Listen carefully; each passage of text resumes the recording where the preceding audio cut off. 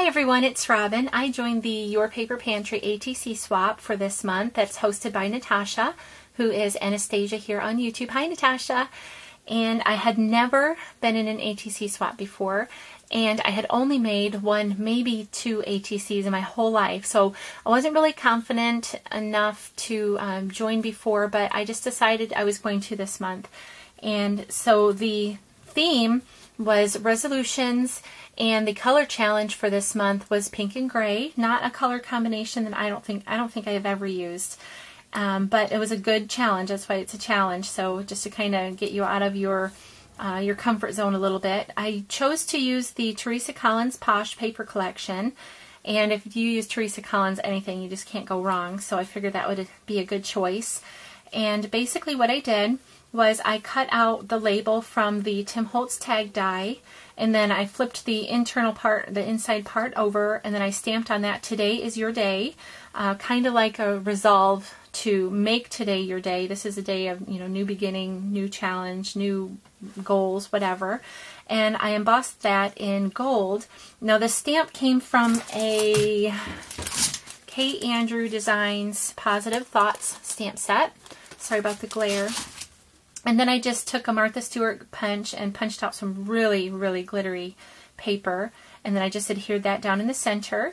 And I inked around everything with, let's see, the Pretty in Pink ink spot. And then I added some 5mm self-adhesive rhinestones from Wild Orchid Crafts.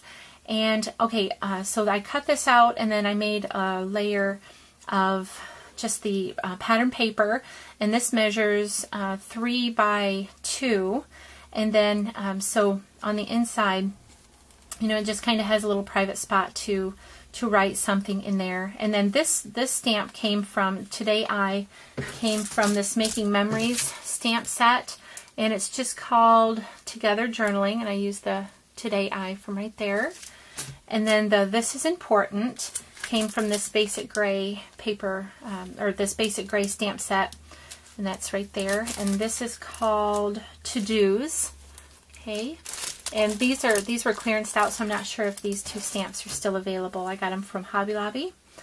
And then the next layer is just some really lacy looking print, and that measures 3 1/4 by 2 1/4, and then of course the base layer is 3 1/2 by 2 1/2. So that is my ATC swap to be sent out to Natasha either this afternoon or tomorrow. So I had a lot of fun, and then I just put my information on the back. And then I Googled ATC label, and it came up a PDF, so I just printed that off. And I will try to relocate that. I'm not sure if I saved it, but if I did, I will have the info to that down in the info bar, as well as the link to Your Paper Pantry. And if you have not joined a swap, this new beginning, new year, you'd like to get more involved in the community, then I'd like to challenge you to do that.